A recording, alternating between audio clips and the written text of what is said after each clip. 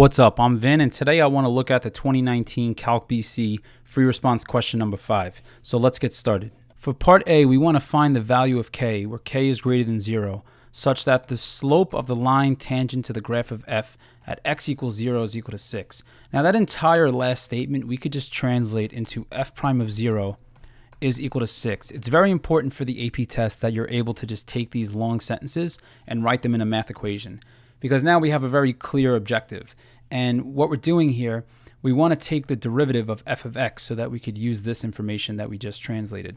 So to take the derivative of f of x, it's probably a little bit easier for us if we get rid of this fraction and write it as x squared minus 2x plus k to the negative first power. Anytime I could avoid using quotient rule, I do. And in this case, I could just do power rule and chain rule.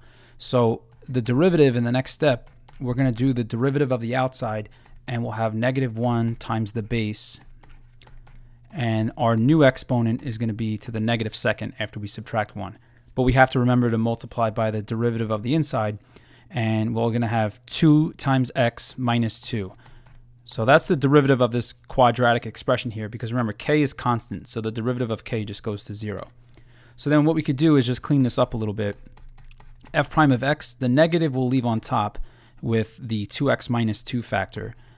And on bottom, we're going to have x squared minus 2x plus k to the second power. So we're just going to send this negative 2 exponent back down to the denominator. So now we're going to make use of this information here, that f prime of 0 is equal to 6.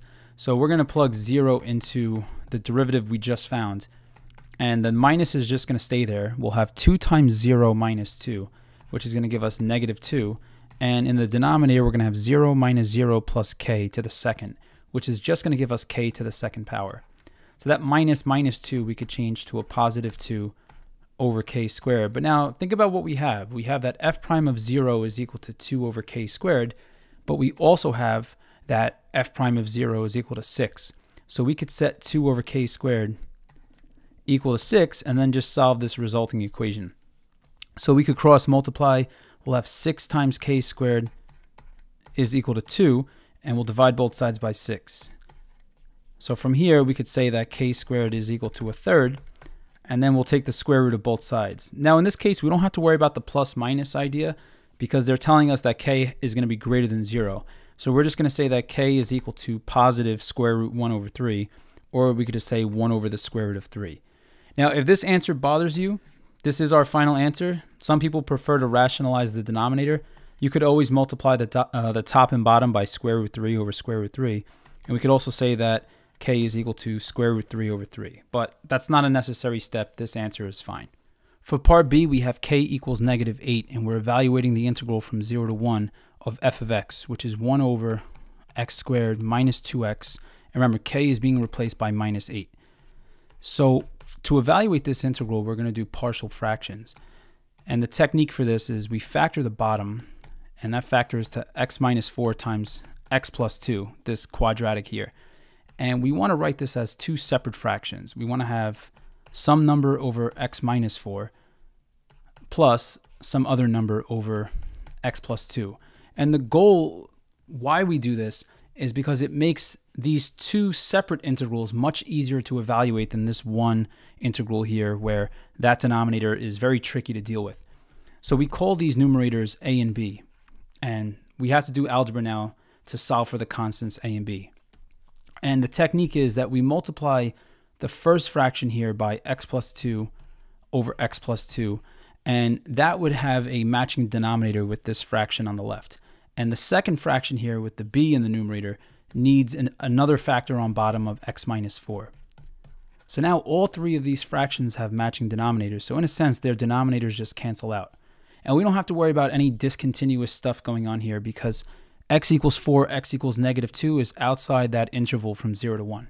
So this function is continuous from 0 to 1, so we have no problems with continuity.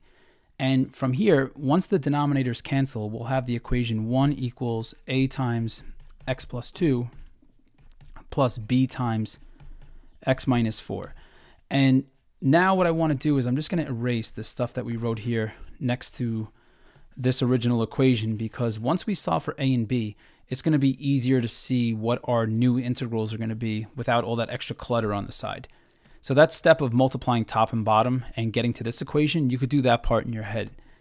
Now from here, you're going to have x is equal to -2. So the reason why we want to plug in x equals -2 is because it's going to get this first factor to cancel out completely. And that would give us 1 equals, we'd have a times 0, that would cancel out. And we'd have b times -2 minus 4 is -6. So I'd have -6b. And when we solve for b, this is going to give us b is equal to -1/6. So you strategically pick values of x that get these factors to cancel. And the next x value is going to be x equals 4. That gets this factor to cancel out. And that would just give you 1 equals a times 4 plus 2 is going to be 6a. And now solving for a, we're going to get a is equal to +1/6. So now that we have the values for a and b, we essentially plug them into this expression here, and that allows us to rewrite our integral in a form that we could actually evaluate. So now we're going to have two separate integrals. The integral from 0 to 1 of a over x minus 4, and a is equal to 1/6. So I could write 1/6 over x minus 4 like this, but I prefer to just write the 1/6 out in front. It just looks a little bit neater, and this is our first integral. Now the second integral from 0 to 1 has a denominator of x plus 2. And since that corresponds to our b value is -1/6, so I'm just going to write -1/6 with the constant in front, and that's our second integral. I find it easier to write the coefficients in front. It just makes it a little bit neater and easier to evaluate. Now for the next part here, we're just going to do the antiderivatives. So we're going to have 1/6 natural log absolute value of x minus 4. And for the second antiderivative, we're going to have -1/6 natural log absolute value x plus 2. And we're going to have one collective piece here to represent the limits of integration because they have the same limits of integration. Now before we start plugging in the limits of integration, I'm going to do a little bit of algebra first. We could factor out a 1/6, and we'll have natural log of this expression minus natural log of this expression. But remember, anytime you have subtraction of logs, you could combine the logs by division.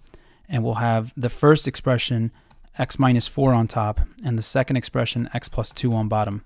And remember, this is going from x equals 0 to x equals 1.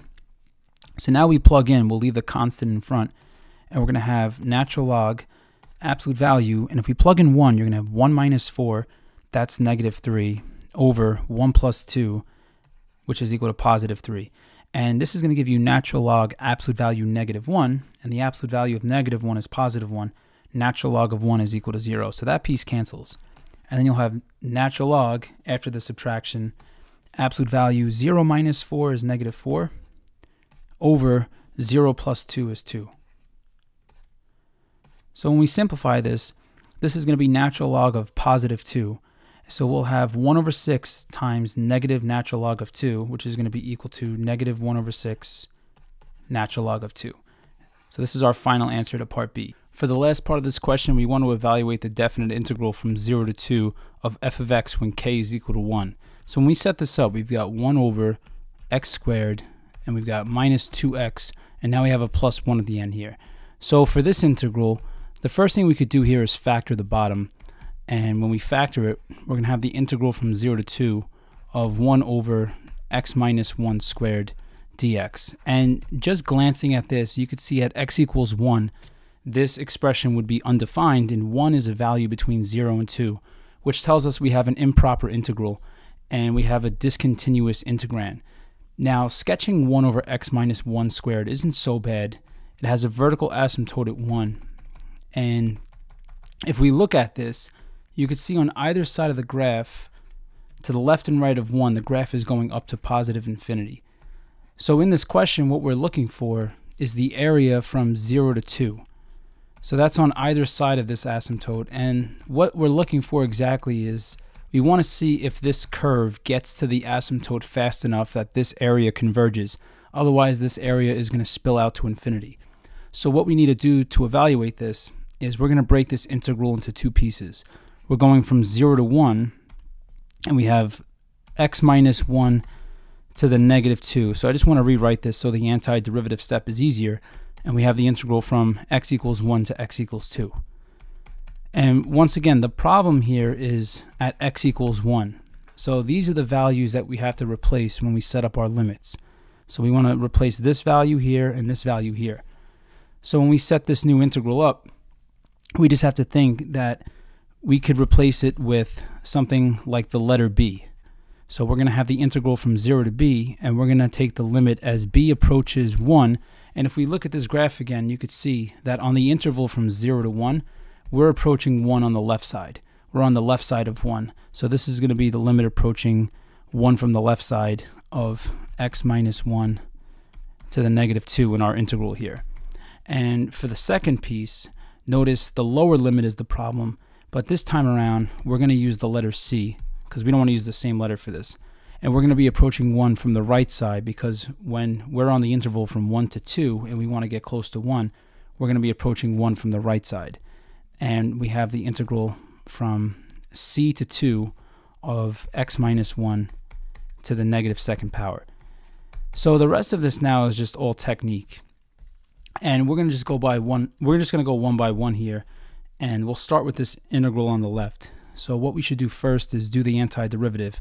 So we're going to have the limit as b approaches 1 on the left side of, we've got x minus 1 to the negative 2 plus 1, which is negative 1. And when we divide by this new exponent, it just puts a minus in front. And this is being evaluated from x equals 0 to x equals b. So to complete this, now we just have to substitute the limits and then subtract. So we have the limit as b approaches 1 from the left side. And think of this as a negative 1 in front, that minus sign. And now what we have is we plug in b. We have b minus 1 to the negative 1, which is 1 over b minus 1. And now we have minus. So the negative 1 we're just keeping outside as a factor. And now we're going to substitute in 0. So we have 0 minus 1 to the negative first, which is going to give us negative 1 to the negative first. And if we think about this, this works out to positive 1 at the end because we're going to have 1 over negative 1 to the first is negative 1. And when we subtract negative 1, we get a plus 1. So the last thing we could do before we evaluate this is we have the limit as b approaches 1 from the left side. And we've got negative 1, 1 over b minus 1, plus 1. But once it's in this form, even how we had it before, we have enough to evaluate this integral. So what you want to think about is the graph of just, let's say I look at a graph of 1 over x minus 1. This is the easiest way to read limits. Otherwise, you have to use number sense to evaluate this, and you would see that this is approaching negative infinity, and you'd have negative infinity times negative 1 going to positive infinity. But otherwise, if you look at this graph, you'd see that on the left side of 1, the graph is heading down to negative infinity. So I have, once again, negative infinity plus 1 is heading towards negative infinity, but when I multiply by negative 1, this whole limit here is heading towards positive infinity, which means that this limit diverges. And what we can conclude here is that if this integral diverges, if just one of the pieces diverges, that means that the entire integral that we started with diverges as well.